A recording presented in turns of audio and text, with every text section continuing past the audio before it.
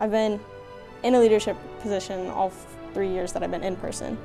And so doing that has allowed me to see so many cadets grow. It's super rewarding to get to see, it's easy in drill because you can see everybody, they start out and they don't really know how to do it, you know, they can kind of learn like how to turn.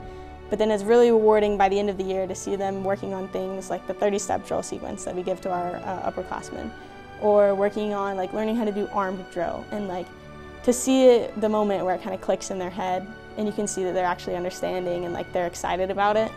I think that's definitely the most rewarding part for me. If you get past the applications, then you go to the next round, which is interviews. I would say the best word I could use to describe the process was just overwhelming. So at like 9 o'clock, I'm sitting there about to go to bed, and I open it up and it was like, ping, a decision has been made.